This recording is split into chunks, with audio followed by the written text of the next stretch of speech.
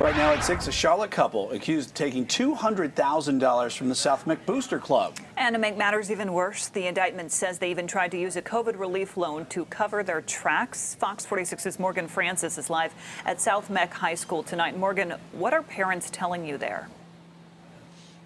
Yeah, Lindsay, parents are pretty disgusted. They want to know where this money went, and they also want to know if it's going to affect sports here at South Mecklenburg High School.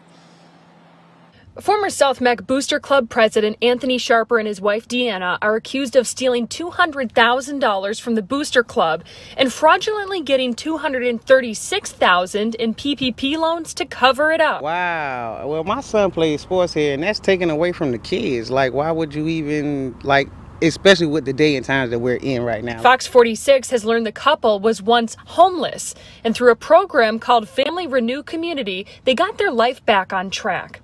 In 2015, the organization wrote a success story article about the couple, saying they are a perfect example that determination and hard work equals success, and they continue making good choices in their lives. We just we're heartsick about to hear that these allegations have been made, and just really just have to kind of, see how things play out. Now the Sharpers face jail time and hundreds of thousands of dollars in fines if convicted. If they are guilty, then, they're going to have to suffer the consequences for what they did. According to the indictment, Anthony and Deanna wrote themselves checks for supposed reimbursement of expenses, wired funds to their personal bank account, and used the South Meck Booster Club's debit and credit cards to pay for personal expenses. What did they use the money for? If they can explain to me what they used the money for, and if it's for the kids, then I'm cool and fine with it. But if it's not for the kids and they went in their pockets, I'm truly against it. Current South Meck Booster Club co-president Chris Karlstrom said, following the resignation of both Anthony and Deanna Sharper from the Boosters board last year, irregular transactions were identified and brought to the attention of our bank representative.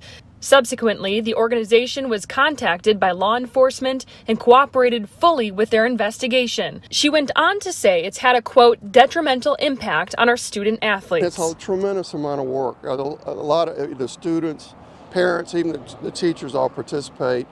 And so, yeah, it's really a terrible thing. We asked the Booster Club about their current financial situation. That's something that they just didn't want to share.